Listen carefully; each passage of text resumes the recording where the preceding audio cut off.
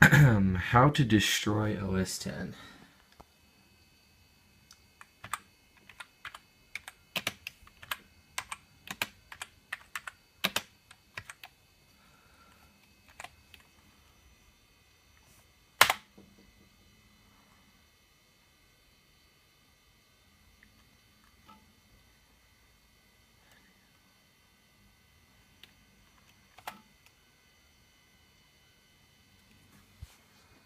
Okay, I forgot I had a password on this computer, so I typed in the password right there.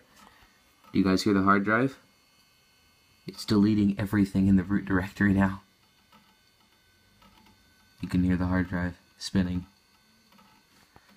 So before too long, this computer should be completely screwed. And that is a funny little message. Okay, so now when you try to open an application, it comes up with this, meaning it doesn't know where it is.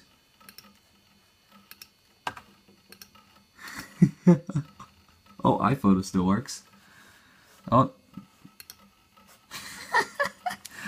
let's go to the applications. Let's see what happens. Let's see what happens when we try to open things. Oh, they all just disappeared. Oh my god. Yeah, they're all gone.